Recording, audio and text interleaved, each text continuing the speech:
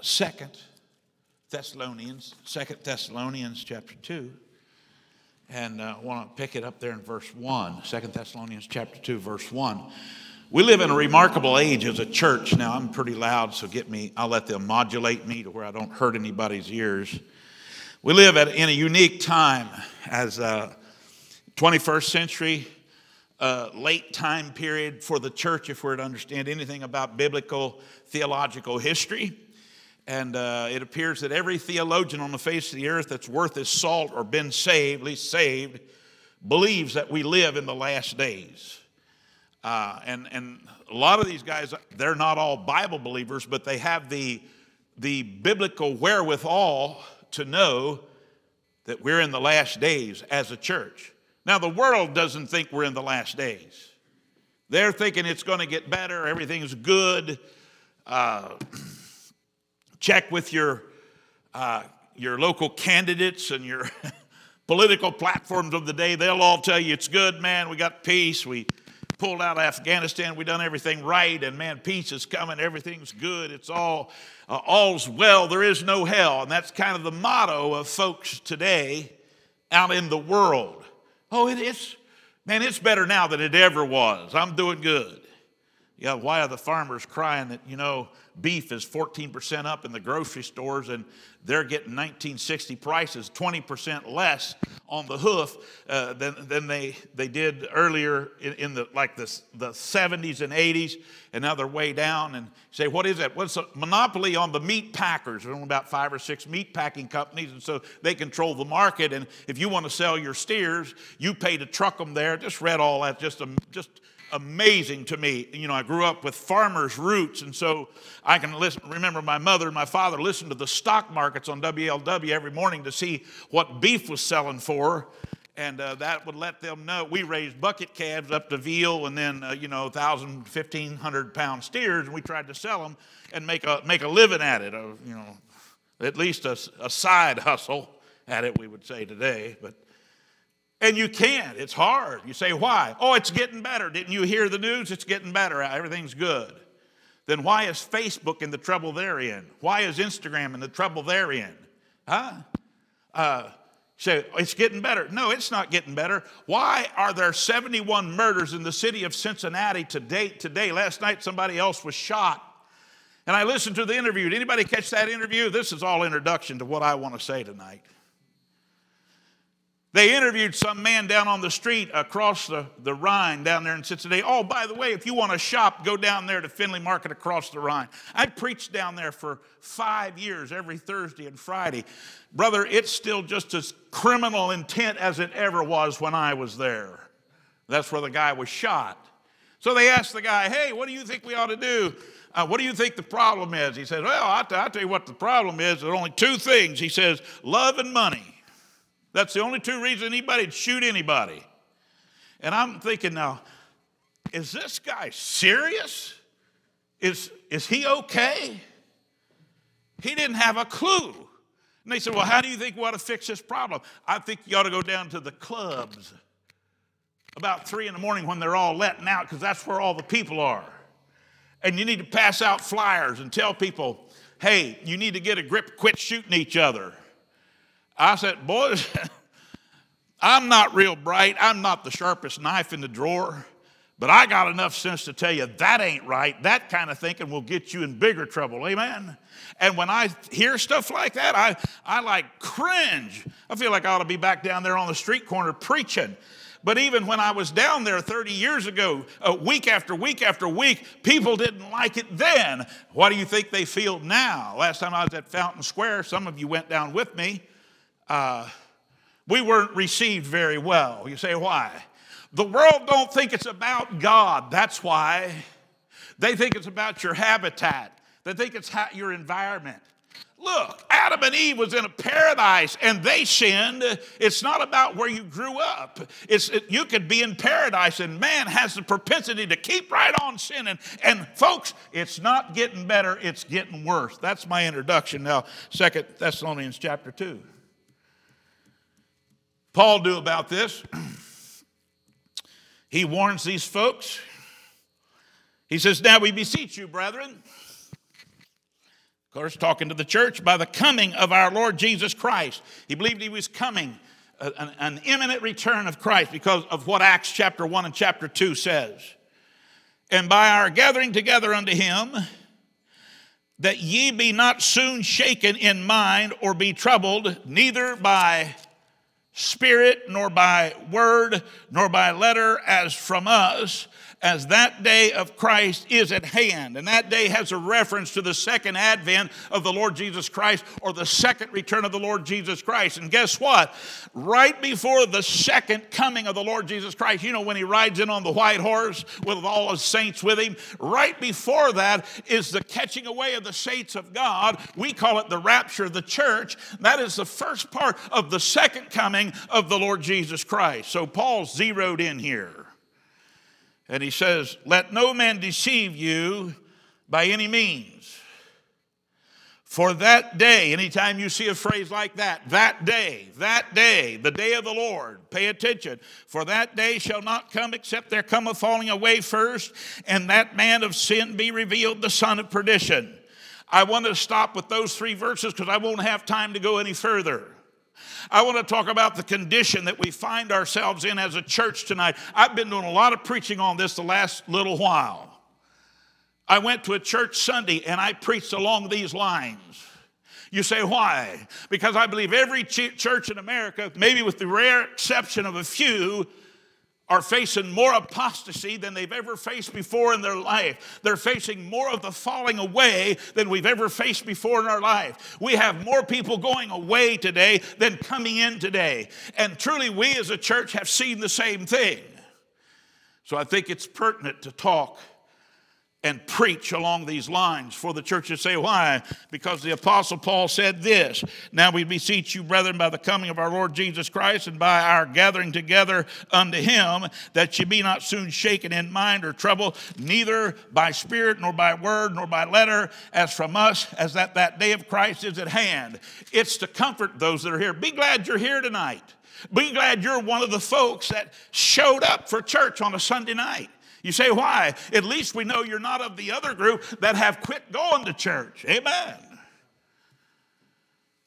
That's my text, 1, 2, and 3. Now, here's what they teach you in seminary. Read the text, explain the text, preach the text. And they need to add one more thing to that. Then shut up. So tonight, I've read you the text. I've roughly explained the text. And I'll bring you 3 little things tonight that I hope will help you as we look into the depths of what the Apostle Paul was talking about. Shall we pray? Father, thank you for this evening. Thank you for a chance to pray. Thank you for the fact that you hear prayer and you honor prayer and you answer prayer. That you bid us come to the throne of grace boldly. So I pray for help and utterance to preach your word tonight. That you'd suit a blessing to each one that's come, that you'd strengthen the inner man of every child of God that's here, that you'd fortify them, refurbish them, retool them, and help them to be all that they can be for thee in this late and last hour. Bless Pastor Tom as he's away tonight, and pray for his safe travels and his long journey that he must take to get back home. And I pray, God, here for each one of us that you would help us. If there's one lost, that you'd save them before it's eternally too late. It's in Jesus' name I pray and ask these things.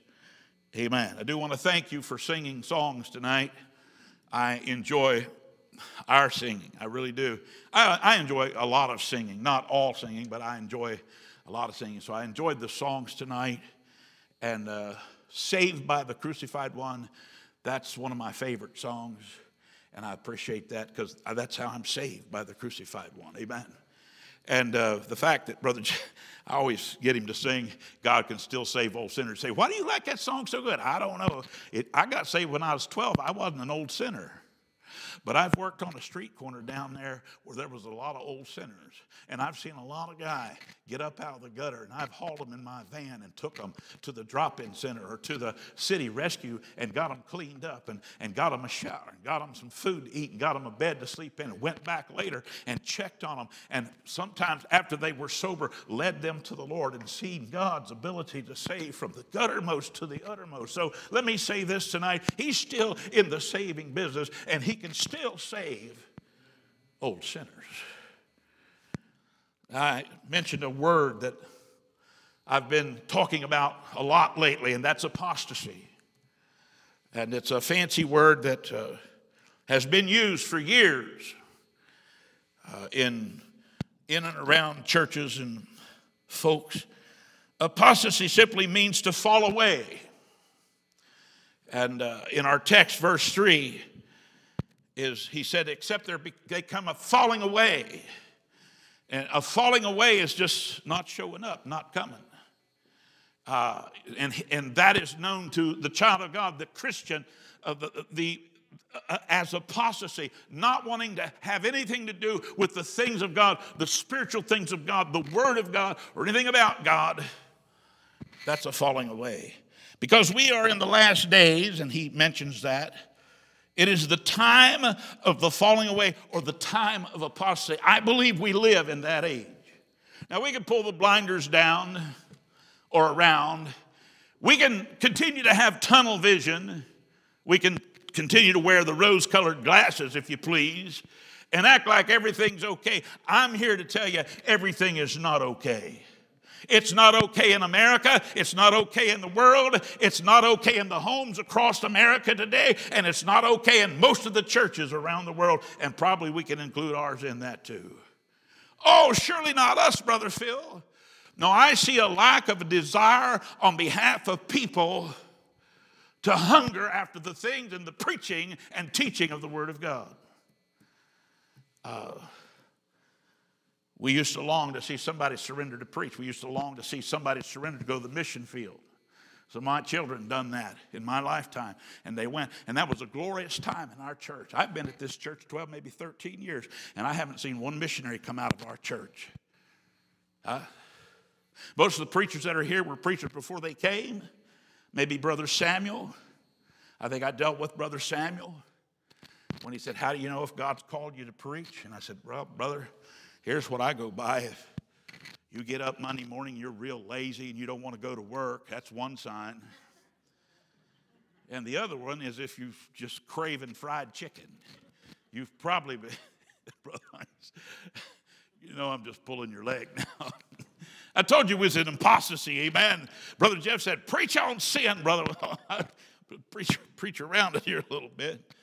Let me say this, there's the reality of apostasy. I mean, opening our eyes, taking the blinders off, laying the sunglasses down, and actually focusing on what the real issue is. And my friend, today I would like you to understand, I believe that we're experiencing apostasy. The little book of Jude, that little epistle over there, when you look at that thing in verse 3, beloved, when I gave all diligence to write unto you of the common salvation, and that's just the simple basics.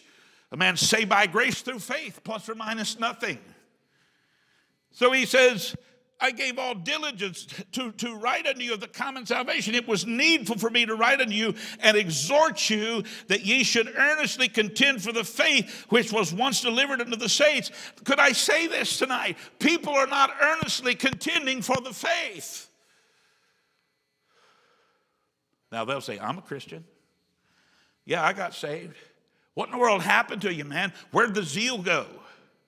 Why don't you want to tell anybody about Christ? Why don't you want to bring anybody to church? Why don't you want to go out and tell anybody?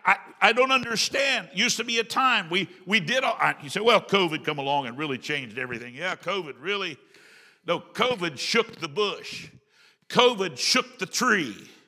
And by the way, the dead wood fell out. And the tree gets pruned back. Verse 4 in Jude, for there are certain men crept in unawares. Yeah, you'll have that crowd. Oh, I think you ought to preach on love, Brother Phil. You guys just, your spirit's all wrong. Oh, is it? I don't know. I feel about like the Lord did when he went in the temple and they were exchanging money. Get a little irritated, a little hot under the collar once in a while.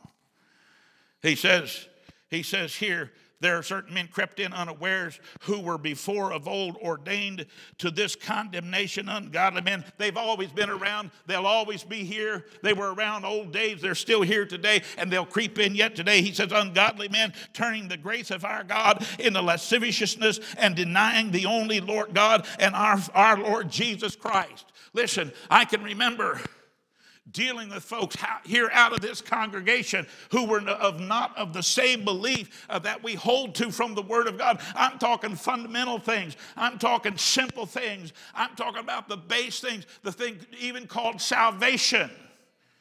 Oh, I just think there's a lot of ways a person might get saved. I said, that's not what the Bible says. Well, I really go more along the lines of how I feel.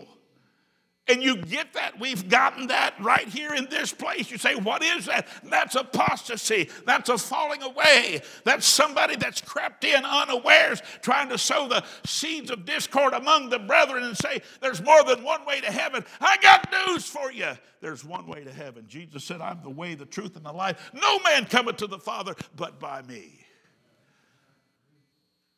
And they want to call you homophobic. They want to call you misogynistic. They want to call, one way, you just believe in one way for salvation. I heard Dr. David Gabbard on the platform. He's the guy that founded the Christian Law Association, whom we've used here in this church. And it was sad what he had to say. When he spoke, he talked about the problems churches get into because of belief. And he said he's been handling a lot more cases these days on child abuse cases. And the pastor there said, would you explain that you're finding child abuse in the churches? He says, well, let me explain what I'm saying. I just heard this the other day. He said, they get their lawyers and they come in to a Christian school and they want to sue the Christian school and the church because they're teaching that Jesus is the only way that a person can get to heaven in our fundamental independent Baptist churches. And he said, you mean they say, yeah, you've got to teach many ways to heaven so that everybody's comfortable in your church. Now that's your educated worldly lawyers that think and act like our government. He says, what in the world do you do? He says, we take a stand. We stand up and we say, we believe if you teach a child anything but Jesus is the only way to heaven, that in itself is child abuse. Does that work? He said it has so far because we have just as much right to our legal opinion as they have to their legal dogma. And we'll see where the laws go and what's going on. You say, what are you saying? I'm saying our country's churches are in a mess tonight. Amen.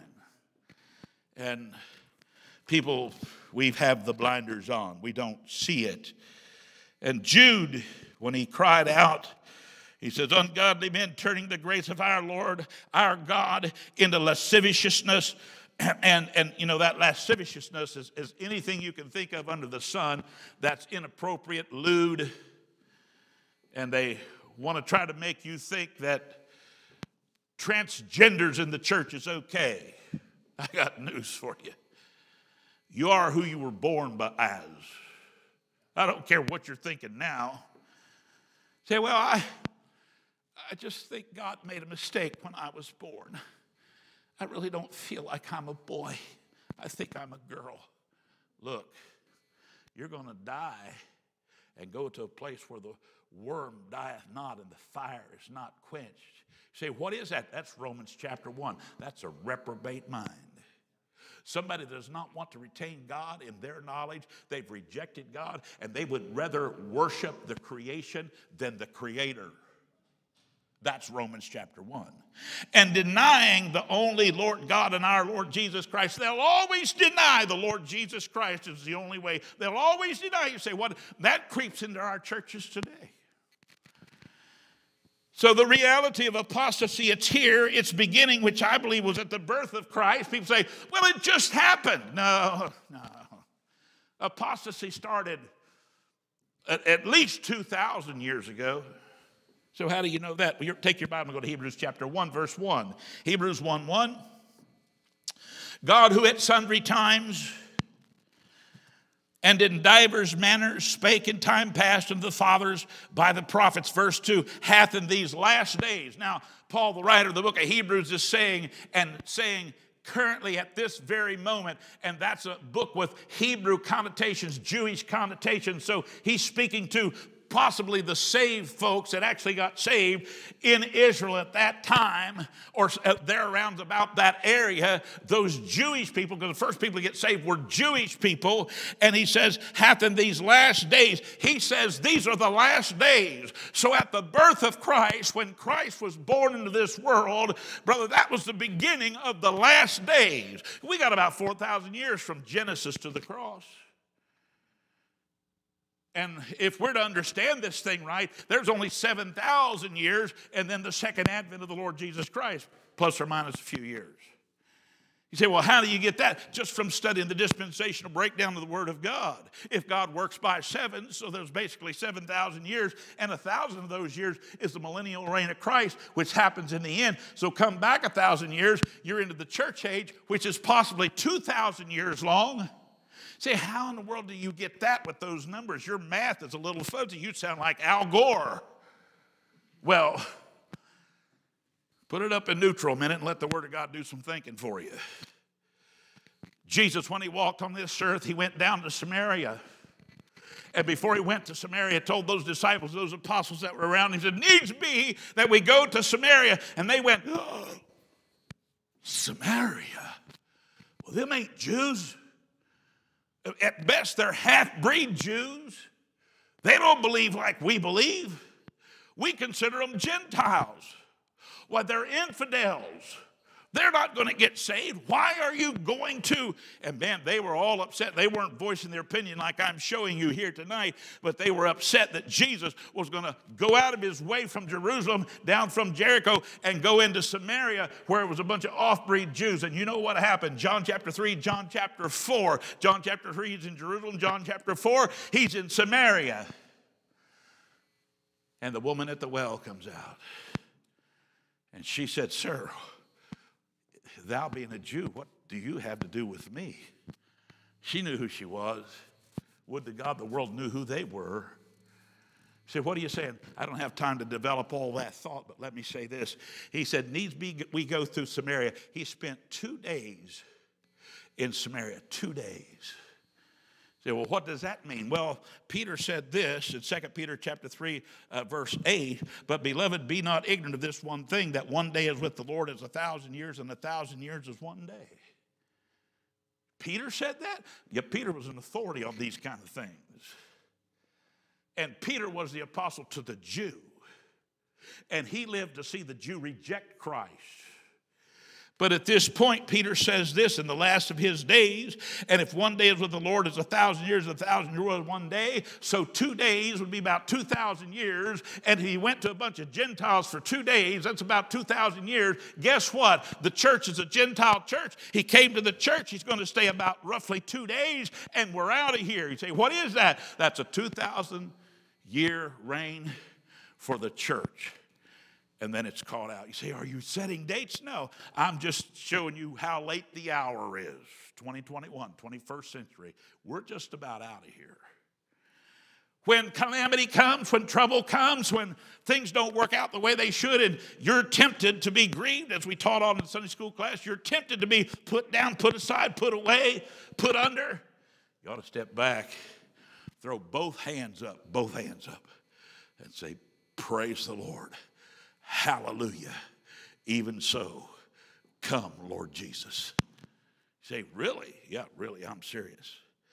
But beloved, well, Paul says this in Timothy, 1 Timothy chapter 4, verse 1. Now, I heard Jeremiah preach on this a while back. Now the Spirit speaketh expressly. When the Spirit starts speaking expressly, you really better pay attention expressly. Because it's like getting a coffee. You just didn't go in and get a coffee. You got an espresso coffee. Some of you even got a double shot. Say, why? It was expedient for the moment. So the word here is used by the Holy Ghost. Now the Spirit speaketh expressly that in the latter times some shall depart from the faith, giving heed to seducing spirits and doctrines of devils. That's what's going on. We want to think there's no devils. We want to think nobody's preaching any false gospel, any false doctrine. Look, we've had them come in here and had them leave here. And they still holding to the same old belief they always had. I'd like to tell you that everything was good and everything was peachy, everything was Chevrolets and apple pie, but it's not. Tonight, we're warned in Hebrews, we're warned in 1 Timothy, we're warned in Jude, we're warned in 2 Thessalonians. It's building. I made reference to the fact that when did it start? I believe it started at the birth of Christ. Say, how do you get that? Well, when Christ was born in this world, we'll be talking about it in a little while. Christmas is right around the corner. You know, Bonnie said something to me. I'm never supposed to mention my wife's name, but I will tonight. Break the rules. I said, is there anything you want, honey? And, you know, I tried to do things for her, help her out. I wasn't always that way. I was born in Gabbard, so we feel like everybody ought to do everything for us. We shouldn't do anything for anybody else. I said, anything you want me to do for you? It's fall's coming on. We love the fall time. She said, yeah, there is. There really is. And that's very unusual because generally she don't have anything for me to do. I said, I didn't know what it would be. I thought, well, maybe she wants me to get the firewood on the porch. I don't know. Maybe she wants a fodder shock and a pumpkin. They're gone, pumpkin, on the front porch. I don't know. You know what she said? I want my Christmas lights put up. I almost fell out. Christmas lights. Say, what'd you do? I went to Walmart and bought Christmas lights. What'd you do? Put them up. So now we have beautiful Christmas lights across the front of our log cabin, and I told her now tonight will be the first night you've been out for a while and you get to come back, and your Christmas lights are going to be on. She said, well, they weren't on yet. I said, they're on a timer, honey. I got to pay this light bill somehow. Say, what are you talking about? Well, the fact of apostasy is building. The Christmas lights don't have anything to do with it. But I wanted to say this. It's building at the birth of Christ, and we're going to be talking about it, and Christmas has something to do with it, because remember when Christ was born, we call that Christ Mass, and it's actually a Catholic holiday, and it's the worshiping of the sun god, if you really want to know. Now, it's not even Halloween yet, so I can preach on this, and nobody should get mad. Amen. You watch it. Somebody will want to have the Santa Claus come in, and, say, what are you saying? You remember when Christ was born? He didn't come to the rich and famous. He didn't come to the blue bloods. He came to the common man. He came to the shepherds and the fishermen, and he appeared first there in the stable. And you know what Herod did? The political powers of the day, they tried to stomp out the Lord Jesus Christ. They tried to kill all the boy babies and wanted to do away with them. You say, why? Just like in the days of Pharaoh, when they was looking for that one man called Moses, who's a type of the Lord Jesus Christ. They wanted to kill him, and his mother had the presence of mind to take him and put him in a basket. She had woven with both hands and put it down on the Nile River, a picture of the Lord Jesus Christ. And at his birth, he was attacked by the forces of evil. He was set upon by Herod himself, and they killed many a boy baby looking for this one that claimed to be a king. And you know the story. So apostasy began at the very birth of Christ, because before Christ there was no church. We're talking about the church and the problems in the church. So apostasy, it's building, or the fact that it has been growing and is about full grown at this time. Apostle Paul said this in his day, and he loved the nation of Israel. He loved the Jewish people, but he was sent to Gentiles, and Peter was sent to the Jews. And the Jews were constantly rejecting Christ, especially as a nation. Few folks getting saved here and there. Paul said this in Romans 11:25. And the world still doesn't believe this today. Romans 11:25. For I would not, brethren, again we're doing the same thing, he just said that ye should be ignorant of this mystery. I would not, brethren, that ye should be ignorant of this mystery, lest ye should be wise in your own conceit, that blindness, watch this, in part has happened to Israel until the fullness of the Gentiles be come in. Even the writer here of the book of Romans understood that the Jews were in blindness. You say, why? Because of rejection. When did that happen? When Christ came, presented himself to the nation of Israel, and they rejected him. That's when apostasy started. And brother, the devil's been fighting anything that has anything to do with Christ since he was born. There's a difference in how the church responded in those early days and how our church and our churches today respond to the things of God. Study the Jew, study Israel. Blindness began upon their rejection of Christ. Also notice the church age from the time of the Antioch church. The Antioch church in the book of Acts chapter 11 verse 26, and when he had found him, he brought him to Antioch, and it came to pass that a whole year they assembled themselves with the church and taught much people, and the disciples were called Christians first at Antioch. If you study manuscript evidence, say, what's that? That's the text where the Bible comes from. There's two lines of text. There's the line of received text that we know today. And I'll just leave it simple like that. It comes from Antioch. There's another line of text that comes from Alexandria, Egypt. They had their hands on the first writings of the Word of God, and they began to write their Bibles. Could I say this? Your King James Bible is the only Bible out of well over 200 translations that come from the Antioch text where they were first called Christians. All the other Bibles, all the other scriptures, the NIV, the RSV, and I'd have to step over to this chart where they've got a Bible drawn and read through that whole list. That's why that chart's there. All that text came from Alexandria, Egypt. It was corrupt text, and it always took from the deity of Christ. Yeah, apostasy started as early as 60 A.D., By 96 A.D., they had already exiled John on the Isle of Patmos, and he was writing the book of Revelations. And they were against John and what he preached because he wrote St. John. He wrote 1st, 2nd, and 3rd John. He had some hard things to say about the church in 1st, 2nd, and 3rd John. And he wrote the book of Revelations to the 7 churches. His ministry was to the churches that we might have it today and that we might understand. So here tonight, they were first called Christians. When the church first was established, when persecuted at that time, and the early church was persecuted. You understand that. Read Fox's Book of Martyrs. The first Christians that got saved. Well, they even beat Peter. And those men, Peter, James, and John, put them in prison. They beat them. And Peter was in prison, and the angel came and, kicked him in the side. Get up, man, you ain't done yet. And he got up, and the doors opened. He walked out, and Rhoda was at the door, and there was 120 of them in the upper room. Christ had just died, just resurrected, and warned them that these things were going to happen. Say, what was that? That was apostasy. That was somebody against the church. That was the demonic forces of hell trying to put down the church and put out the light of the church. You realize the church is the only institution that God has instituted that has the true light, the true gift, the true word of God tonight. And the church come under persecution. Therefore, Peter preached in that first church. There was 5,000 added to the church. Another place, 3,000 added. Brother, we don't see that today. There's one difference in the church. Watch this. When persecuted, the church went out and preached the word of God. Acts chapter 8, verse 4 says this. Talking about the early church. Therefore, they that were scattered abroad, and that's what happened. They come in and persecuted them. Say, why?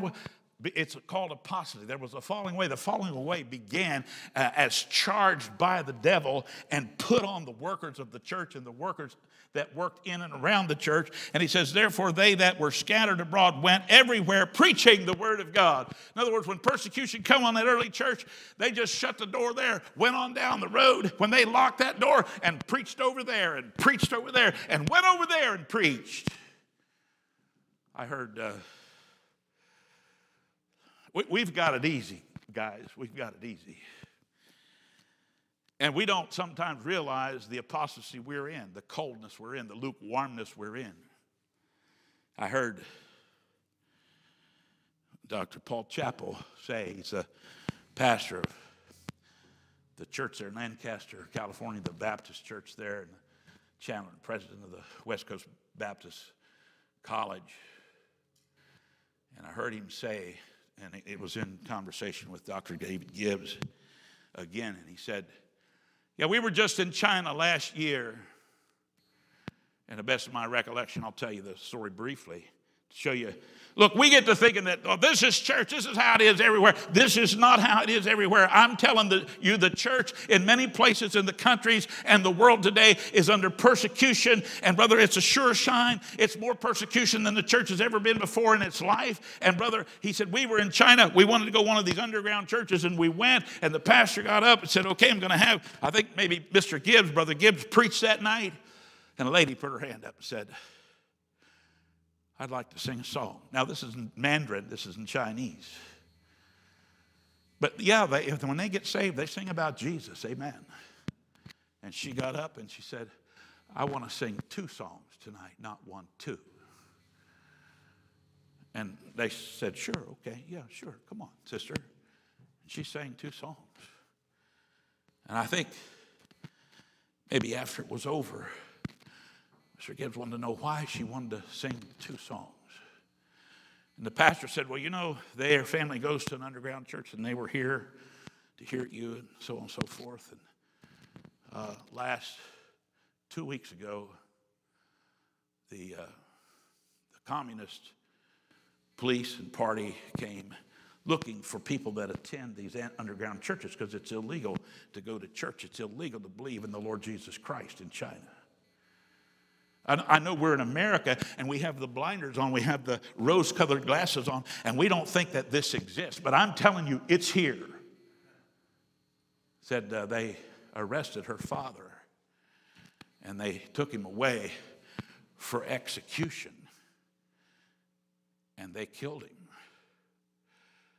And so she wanted to sing a song for her father, his demise. And she wanted to sing that other song because the next week they came and they were looking for her mother. And when they found her mother, they said, do you go to this underground church? Do you believe in the Lord Jesus Christ? And she obviously said yes. And they took her away, and she's never seen her again and feels like they probably executed her too. And she thirdly wanted to sing those 2 songs in church because she feels like probably this week or next week they'll come and get her now that they've tracked all of them down. And she's probably never going to ever get to sing in church again. You say, what are you talking about? I'm talking about things that are just now happening, just right now in the 21st century that we don't know about, that our liberal news media doesn't tell you about. There were 17 people, 17 missionaries captured down in Haiti. Did you see that? You say, what are they going to do with them? They want ransom money. I got kids living on the border. They moved out of the interior of Mexico because it's dangerous down there. You say, why? Anybody that's a Christian is under persecution. They want to steal your kids and then exploit the rich, Revelations chapter 3, verse 17, churches that are comfortable sitting on padded pews with plenty of money in the bank, and they want your money, and we'll give it. You say, why? Because we're in apostasy. And they went everywhere. You know the difference between the early church going everywhere preaching when they got under persecution and the church today? Well, today, when persecuted, church gets a little trial, a little tribulation, a little persecution. Folks just go away.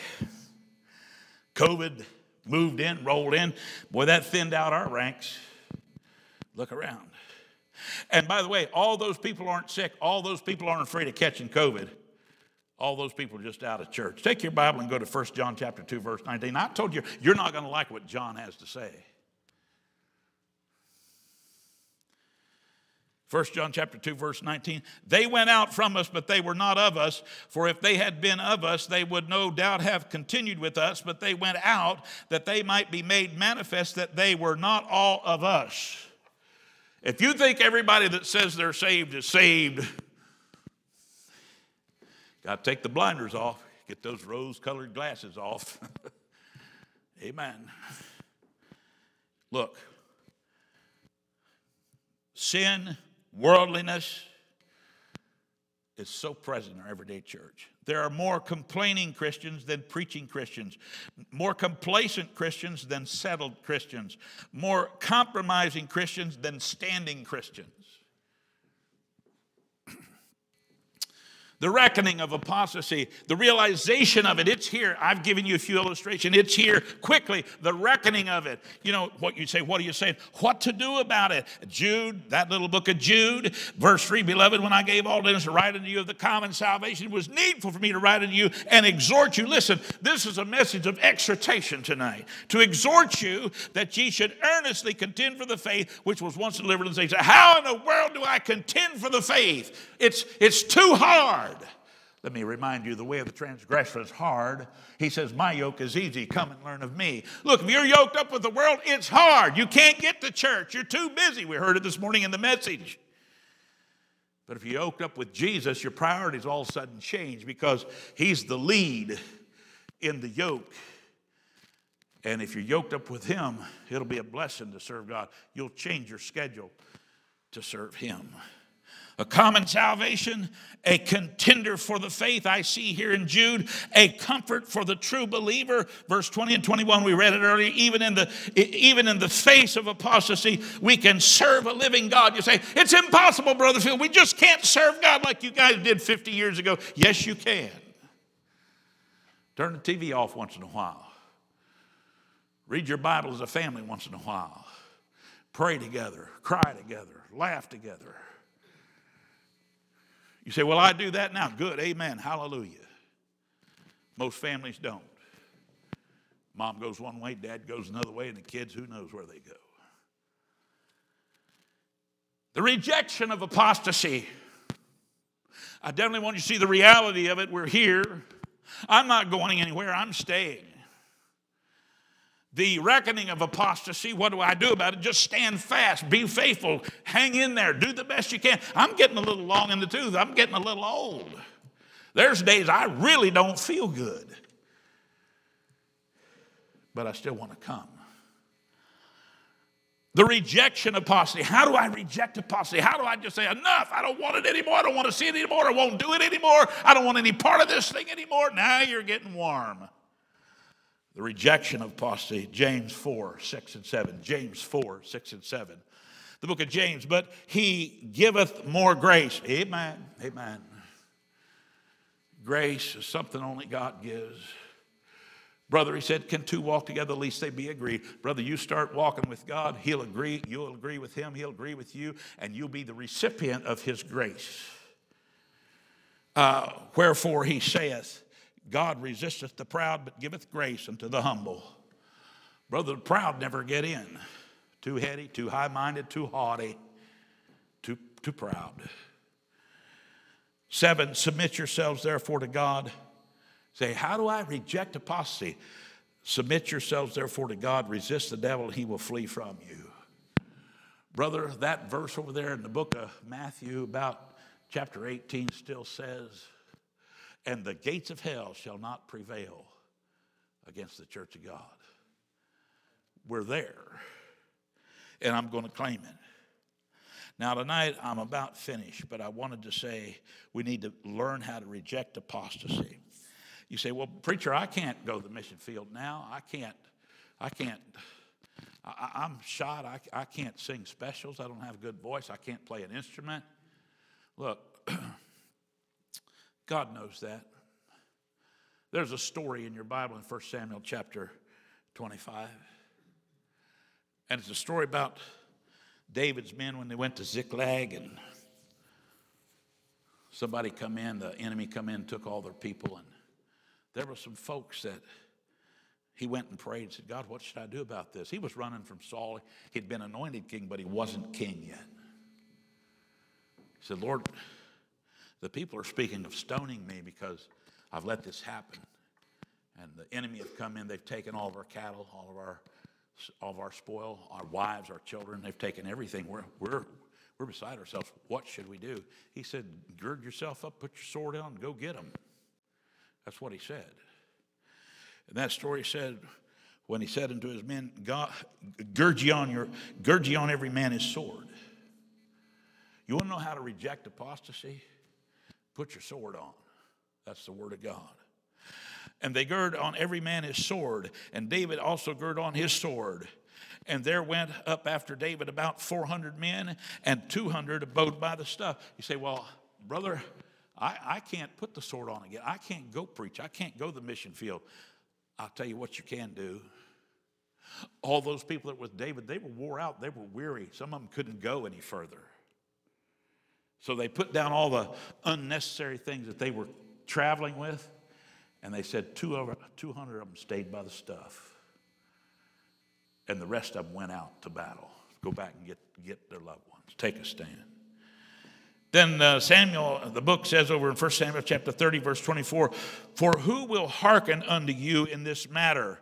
But as his part is that goeth down to the battle, and those people that went down to battle, they got everybody back. They got the spoil back. They got some more spoil back, and they come dragging all this back in. All the wives were okay. All the children were okay. Nobody had lost their life. They brought all that back. Man, they were hooping and hollering. They were having a hoedown. They were coming back.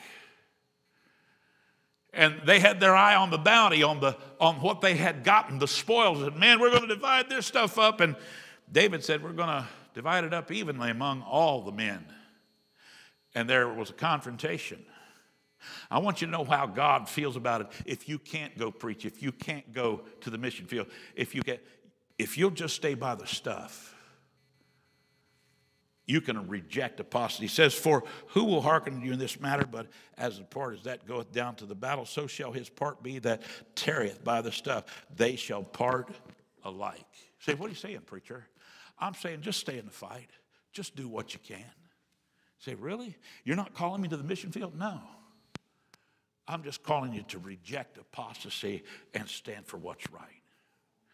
So I think I could do that. I know you could. 2 Timothy chapter 4, verse 7. Paul said this, I have fought a good fight. I have finished my course. I have kept the faith. I think all of us can reach that point if the rapture doesn't happen, if we want to, if we choose to. Say, what are you saying? I'm saying reject this falling away. Get saved first, get settled, get to serving. Get in someplace. I think every child of God ought to be a member of some good Bible preaching, teaching church. And if they're not, you're just a part of the falling away. Pray without ceasing. Prove all things. Practice by witnessing and testifying boldly to others about the Lord Jesus Christ. And in that, I had pray, and obviously the folks that can't get out, that can't do, can pray. Wasn't it good to see Brother John in church this morning? What a blessing. I went up, shook his hand. He said, it's so good to see you. He told me that. I said, good to see me? Most people are glad when I'm not here. I didn't tell him that, no, but it was so good to see John. You say, why? Does something for my soul. You say, why? He was here, man. He was here. Now, you know what? John ain't going to get back to church Sunday night. You got that? He probably can't see and probably shouldn't be driving right now, huh? But you know what? He's staying by the stuff. And his heart is here. He said, he told me this morning, I love coming to church. Hallelujah. Praise the Lord. I wish there was more people like that, amen. See, and he'll split. The rest of us out here preaching and teaching, running up and down these roads trying to do something for God. Look, John's holding the rope, staying by the stuff. Say, do you think you could do that tonight? I'm not calling you to mission field. I'm not calling you to preach. I'm not calling you to teach. I'm not calling you to sing a special song, anything like that. Do you think you could stay by the stuff? You know, when they came back with all that spoil, all those kids, those people by the stuff, I guarantee you, they jumped as high, shouted just as loud as the other one. You say, well, they didn't have any part in the fight. Oh, yes, they did. They stayed by the stuff. And I guarantee you, they were praying. Amen. Oh, Lord, deliver them. Oh, Lord, help them. Bless our leader. Bless our preachers. Bless our fighting men. Bless our lions. You say, well, I'm not a lion anymore. You can be a lamb. Stay in the fold. Stay in the fold. All right, we'll maybe have a verse of song. Give you a chance to respond if you need to. Obviously, let's stand for a word of prayer. I've probably been a little wordy tonight. I apologize for that.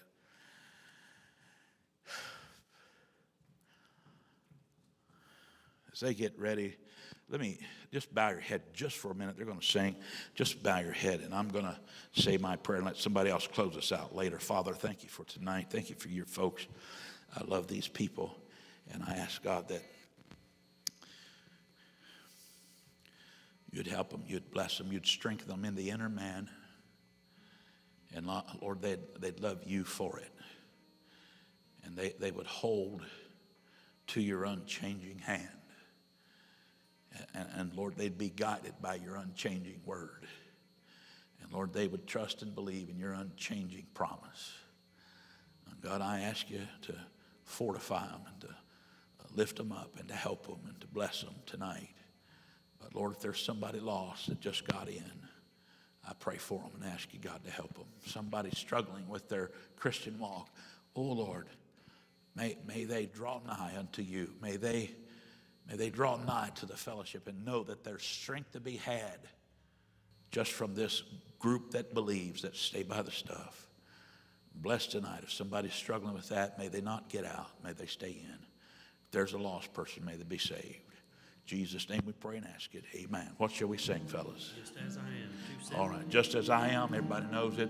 Sing a verse or two of that song. If anybody needs to pray, please come and make yourself at home here and bow at this old altar as we sing.